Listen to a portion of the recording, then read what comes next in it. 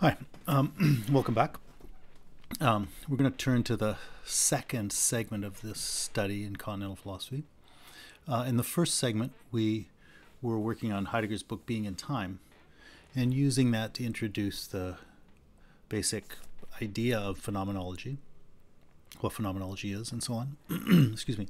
And to introduce and develop the phenomenological idea that being in the world is the fundamental way we should understand our experience. And then we worked at drawing out some of the depths of that. And as you'll remember, the pretty pivotal notion that Heidegger's analysis revolved around was the notion of home.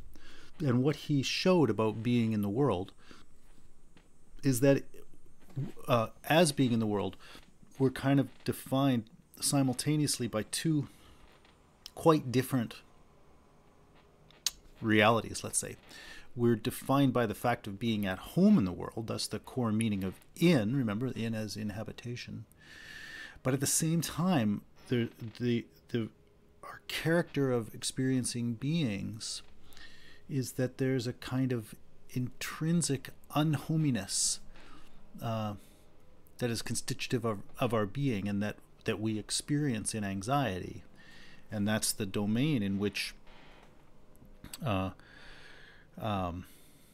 conscience in particular manifests itself. And so we saw the human being, the person, us, being in the world as an interesting, interesting, that's not a very good word, as a kind of important and challenging tension between the experience of being at home and the experience of unhominess or not being at home. And anyway, that especially by looking at that issue of unhominess and conscience, we in the final section 60 that we read, in sort of transforming the notion of our home into the notion of situation, we really use that analysis to bring out something like the foundations of ethics or ethical experience. So we're going to move on now to look at politics in that context, which is going to be an issue of both understanding what politics is, both sort of conceptually or in principle and also in practice. And in addition to understanding what it is in the sort of phenomenological context, we're also going to think then about, kind of on the model of ethics, we're going to think about what kind of imperatives that puts to us for political action and so on. Anyway, that's probably what we're going to do now. Now we're going to shift from focusing on Heidegger's Being and Time to focusing on Jacques Derrida's book Rogues. This book is two essays. We're just going to read the first essay, which is called The Reason of the Strongest. I'm almost always going to refer to it just as Rogues, though, even though I'm really referring to that one essay in the book. I'll try to remember to refer to the essay separately, but whatever, I probably won't. And anyway, and we'll continue using my book, Sites of Exposure, as a helpful guide, and that will probably be even a little more prominent now than it was before, because Sites of Exposure is going to offer us a bit of a richer description of some of the realities of political life than you get in Derrida, which is much more just a sort of a conceptual analysis. Anyway, that's where we're going to go. So let's begin then by first returning a little bit to that fundamental experience of home. And to do that, let's look at this image. This is a very famous painting from 1930 by Grant Wood. It's called American Gothic. It's in the Art Institute of Chicago. I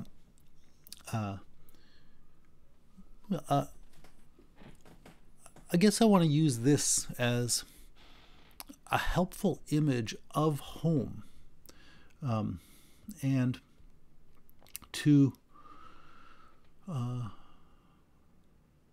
use this image to let us think a little bit about some of the ambivalence of the experience of home.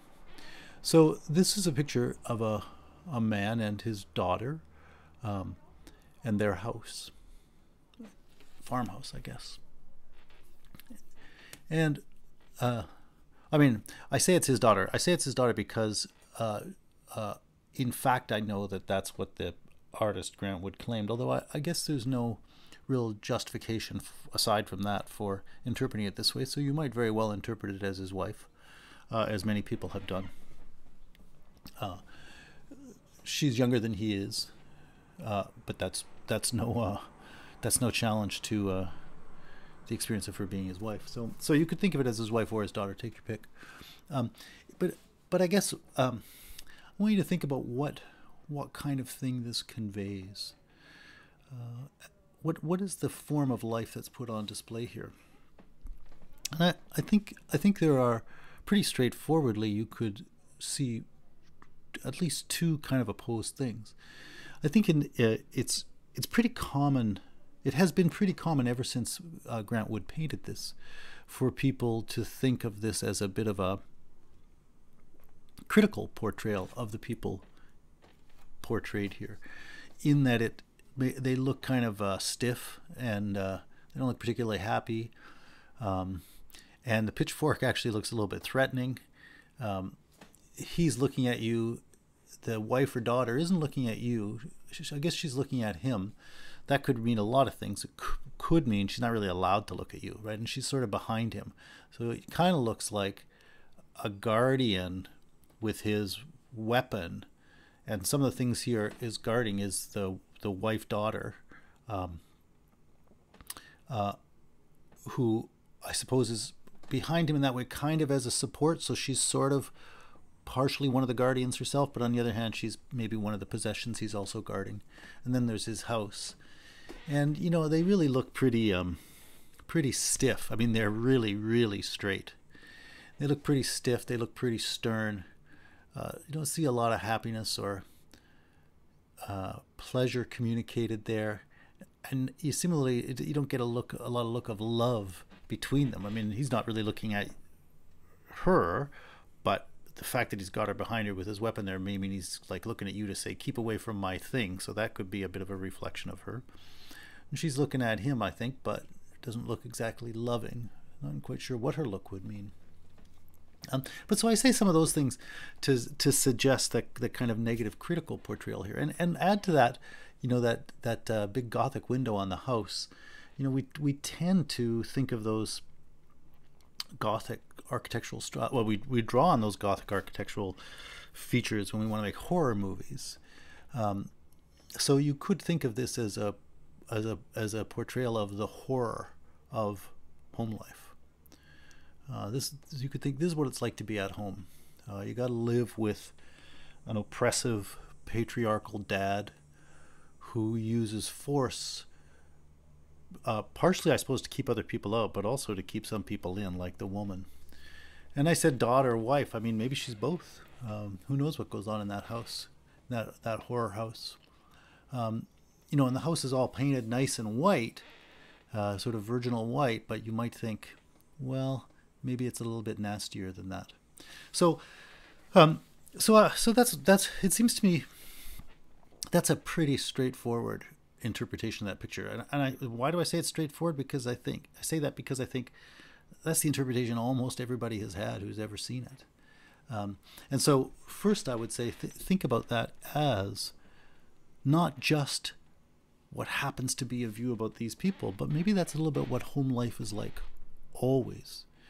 You know, think of home as think about the way that you might say that a home is a way that people kind of take a stand against the outside world and shut their home against intruders. And then what goes on in that home is really depends on the power structure, which really depends on typically how the head of the household handles it. And that's pretty commonly the man, and it's pretty commonly, you know, patriarchal and oppressive of a lot of things. So, you know, what's it like to grow up at home? Like, let's say that's his daughter. Let's say that is who it is. What was it like to grow up in that house? Doesn't look like it was fun, and it doesn't look like she's going anywhere. Right? So you can also think about the way that the house, the home, has, through its repressive powers, just holds people in it like a prison, and even sort of reproduces and perpetuates itself in that he and his ways of living have turned her into another thing just like him. She's going to do that to her kids if she ever has them. So she's going to marry somebody like him and do that to her kids. So there's a little story. Just using that image, there's a little story about what home life is like. And I'd like you to think about that this idea that the home can be both an armed border against the outside that absolutely does not welcome intruders and is trying to defend itself against them, and on the other hand, it has a kind of a iron fist of authority, oppressive authority, that weighs down on the family members. That's a pretty negative portrayal, but you could see that in that picture. But then I then want to suggest another interpretation of that picture, because and this is the one that Grant Wood himself, I think, more or less advocated, although, as I say, I don't know if there's any reason particularly to believe the things the painter happened to say when he was advertising it. Anyway, you could also think that what you're seeing here is the portrayal of hardworking people. That pitchfork is the thing that man used to move the hay, uses to move the hay every day. He's old now, but he's been doing it maybe since he was 17 or 25. He's been moving the hay to feed the cow. So that pitchfork may be the emblem of the incredibly hard work he's done through his whole life, that has made for him a home, and that's allowed him to have that quite nicely constructed house, and to raise a family. And maybe it's the kind of that whole thing you might think of as a kind of image of the kind of pioneer spirit, in the sense of people who went out and made a home for themselves, and built something up from nothing.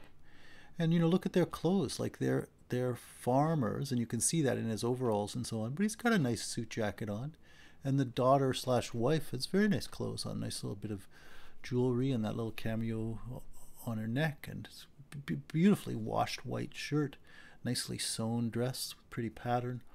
And the house again is actually quite beautiful, beautifully constructed and freshly painted or recently painted. Maybe not that recent. I guess you can see a little bit of wear. Oh no, that's just shadow. But it's in pretty nice shape, nicely maintained.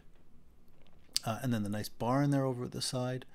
On a sunny day, like, you might think of this actually as an image of happiness, and the happiness and productivity of the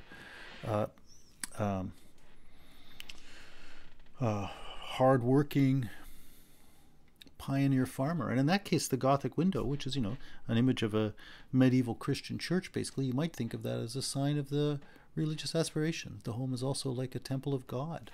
So you could see all those things in it too. And I don't think there's anything in the picture that straightforwardly allows you to choose one or the other. In fact, I think on the contrary, one of the reasons why I think this picture is so gripping is because it precisely presents pretty directly the inherent ambivalence of being at home. And the home as a site both of nurturing and growth and development, and the home as a kind of prison. Actually, let me go back to one other thing I said, just to highlight that ambivalence again. I said this might reflect sort of the pioneer spirit of this guy who went out and made a home for himself. I think, yeah, that's pretty great. But then you can ask another question: where did he make that home? In this case, that's America. He made it on lands that were formerly the living grounds of some of the indigenous peoples of North America, and so his pioneering, his being a settler, is also a part of what they call that settler colonialism. So you might think, oh, it's nice that he built a home for himself, and you might see that as a real monument to his hard work and self-motivation, and presumably also of his wife, although either her or maybe his wife is dead from the hard work of childbirth and domestic labor. Who knows?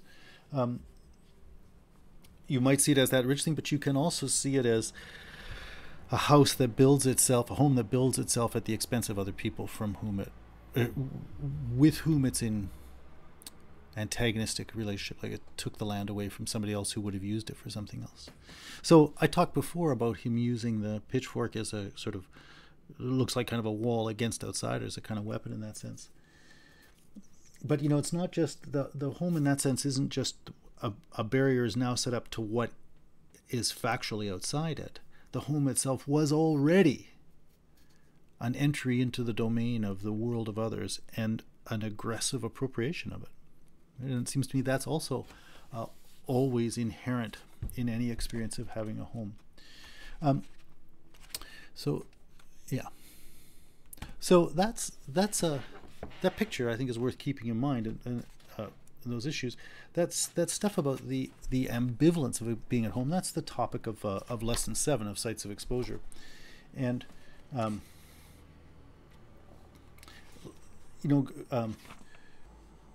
I say here, for example, coming to be on page 62, coming to be at home then is simultaneously both liberating and imprisoning.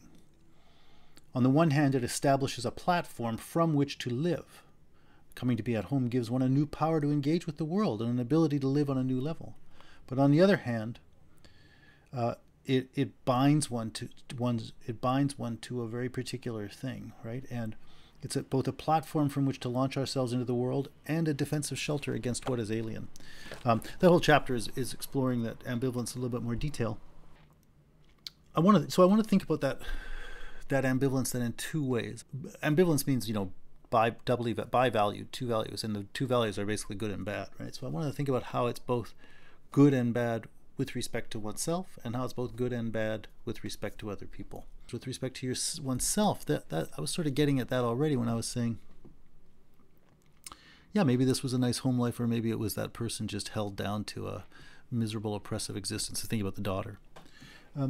Well, even without the nastiness that's sort of implied in that way of talking, you can think about home in general. You grow up into a home, and you become a particular part of that family, or a particular part of that home, and you learn how to live in it, and it lets you be someone. That's the liberating character of it. It lets you be someone because it lets you belong, right? You belong with those people, and you learn how to be part of their world. But it also makes you this particular person, and so there are other people you could have been, and you aren't those. Now, it's not that you actually were those people, so you didn't lose something actual, but there's a way in which your possibility, your potential was turned into just this actuality, right? And so you can feel that when you're growing up, you can feel that at any age for sure, from probably 3 years old to 70 years old, but we really in our culture pretty pronouncedly feel it typically as teenagers. So when we're teenagers, in Western culture at least, in the 21st century, we're growing up with the idea that we're going to be adults not too long from now, and the sense in this culture is that when we're adults, we're going to go out and sort of shape a life of our own. And when you're a teenager, you really commonly have that sense that you start defining yourself by the person who's going to be independent of this family. And you start to see all the ways your family does things that aren't maybe the way you were going to do them, and you feel the frustration of the ways the family doesn't let you be the person that you think you would be, that you aspire to be, or something like that. And so teenagers are famously, critical of their parents and critical of their home. And they're eager to go out and start a kind of independent life. That, incidentally, in case you're interested, is one of the central dimensions that I look at in my book, Bearing Witness to Epiphany, that kind of experience, the experience of forming an individual identity, especially through adolescence. So if you're ever interested in that, you could look at that book. But anyway, so in terms of the ambivalence of the house with respect to oneself, or the home amazingly lets you be someone from kind of amorphous nothing. Like, and if you're just left on your own without a home, life's not going to turn out very nicely for you. So the home actually lets you be something, because it lets you belong to a family and to a world and so on, to a life, a shared life with others.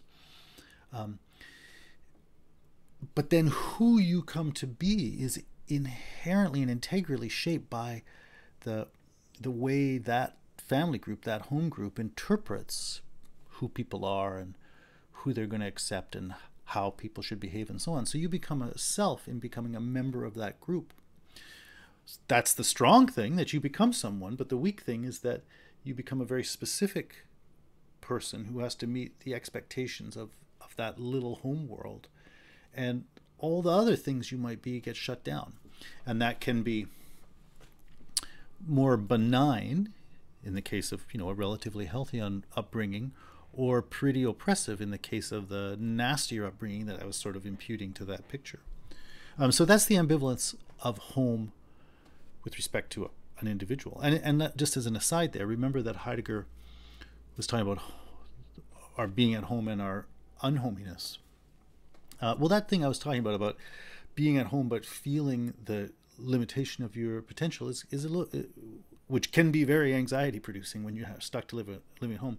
That can be a way of looking at that theme of the unhominess that's integral to us. That's a way to start thinking about that. Anyway, now the ambivalence of home with respect to other people, which in the long run is going to be our biggest theme, although I'm bringing these two themes up of the ambivalence with respect to self and with respect to others simultaneously, and they're linked in pretty intimate ways. And so I won't always be talking about the ambivalence with respect to oneself issue. It will come up for sure, but I won't always be talking about it. Because we're going to talk about politics, I am going to be focusing more on issues with respect to others. But you should keep that in mind and think about how that issue is implicitly interwoven in the more explicitly political issues of dealing with others that we're going to go on to talk about. Anyway, now the ambivalence with respect to others. Well, one of them. What is a home? Like a home is a place where we live, yes, but it's not just a way we set up a wall against the outside world. Very pointedly, a home is also something that we let the outside world in. Most straightforwardly with the theme of guests, and that's often what we want in a home, right? We want people to come and visit us. Like, imagine that pioneer family again. Imagine. Let's look at it again for a second. Imagine these people in American Gothic here living out on their farm. They might get pretty lonely, and if it really is a long ways away from the next farm or whatever else, they might be kind of interested when they see some dust rising on the road and a wagon or a car. This was painted in the 1930s, so it could be a Model A or a Model T car comes rolling down the road, and the man might have his pitchfork out there ready to poke someone if it's the wrong person, but they also might be hoping, it's Mr. and Mrs. Barrett coming to visit. You could be very enthusiastic about having people come and see you. And you might say, we haven't seen anybody for a while. It'd be great if you'd come in and talk. That's at the beginning of Plato's Republic begins that way. Socrates is brought back to the home of Cephalus by Cephalus' son Polemarchus. And Cephalus says, hey, Socrates, I haven't seen you in a long time. People don't come to visit me so much now that I live out here in the harbor. Why don't you come down more often so we could have a nice talk? I love to talk with people, right? So I just want you to think about that idea that, sure, to some extent it's a wall against the outside world, but there's a significant way in which we often want to invite people into our house. And so one of the big meanings of home is hospitality. One of the big meanings of home is it is the site where we are able to host a guest.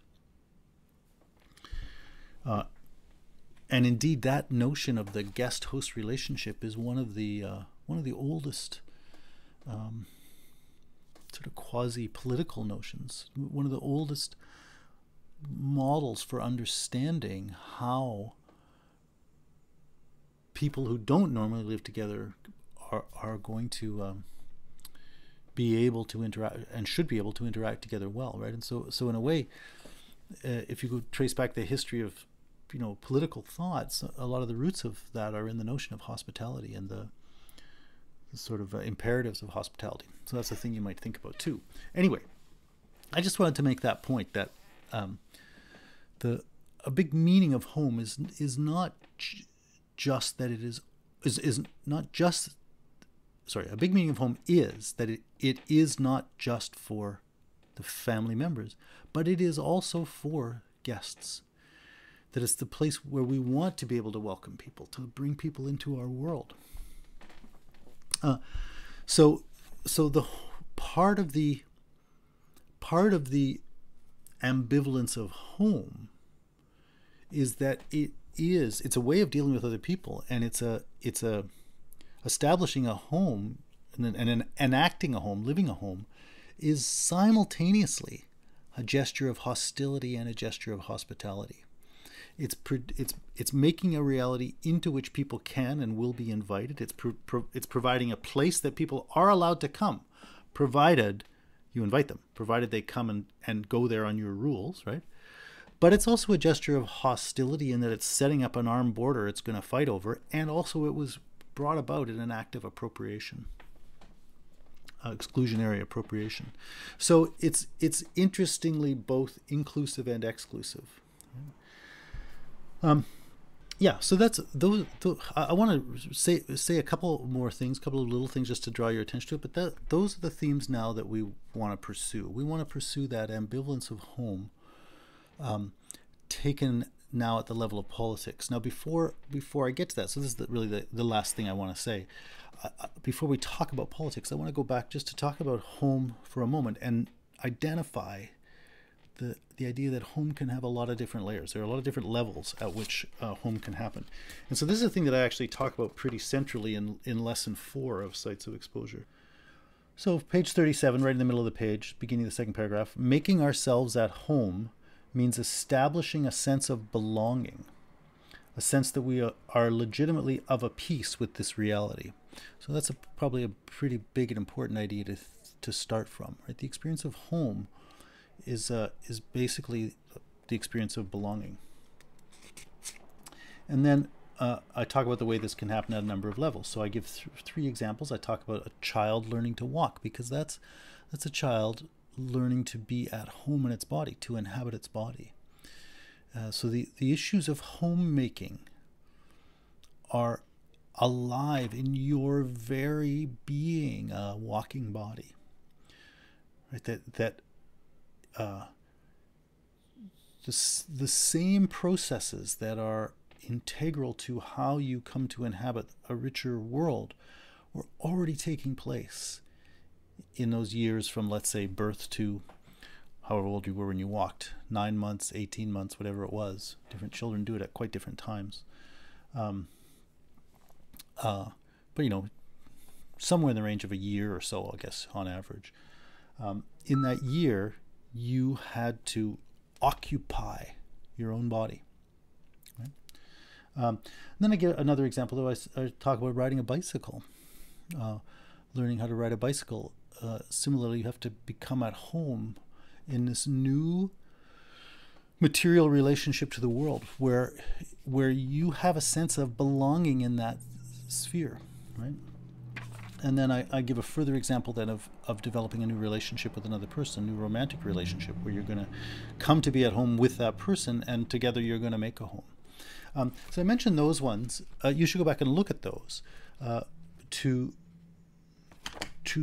look at what the process of, so to speak, homemaking is, and how it's operative at every level of the experience of Dasein, right? From the minimal ability to function as an organic, moving, capable body, and a very experience of I can do things has that notion of habituation and inhabitation, homemaking built into it, through the level of the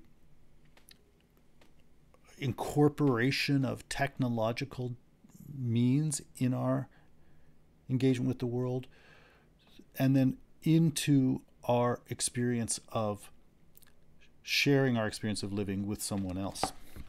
And then that last one has more layers too. Middle of 41, for most of us, one of the most significant dimensions of this surrounding world is the family home.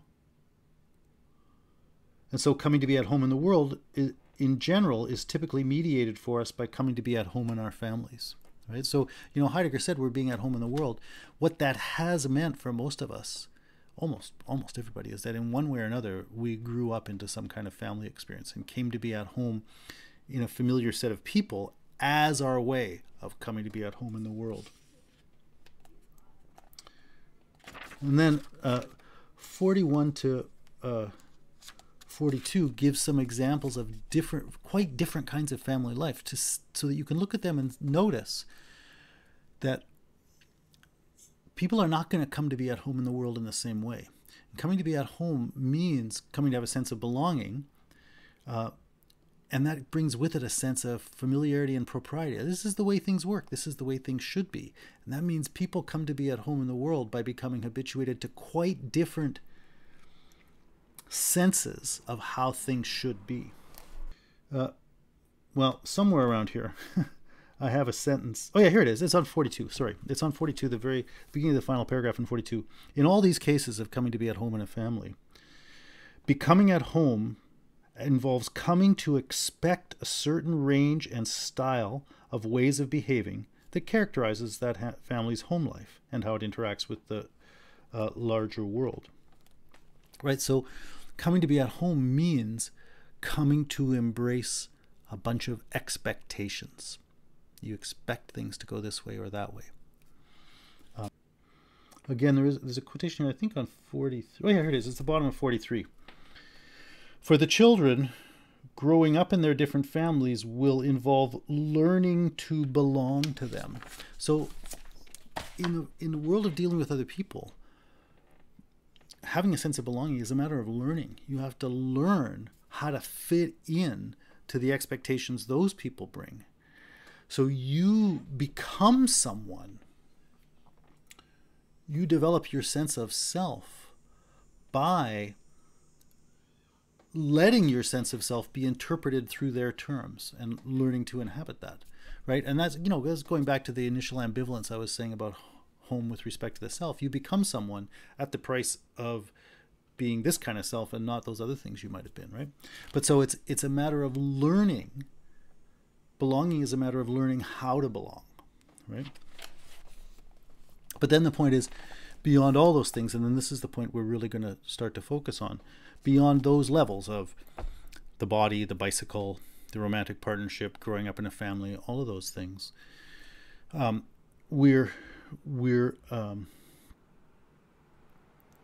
we also come to belong in social worlds that go beyond the family. And that's the thing that I want to now go on and talk about. So I want to talk about that the relationship between the fact that our core experience of being someone is inherently rooted in and dependent upon these experiences of being at home, the relationship between that and the demands and the realities of participating in and carrying out a broader social life beyond the life in the family or in the more local sense of home. So I want to talk about the sense of a social world beyond home, the relationship between those two things, particularly revolving around that issue of the ambivalence of the experience of being at home. So we're gonna go on and talk about that next, and then we're gonna move into talking specifically about the theme of democracy and some related issues as they come up in Derrida. Okay, let's leave it there for this one.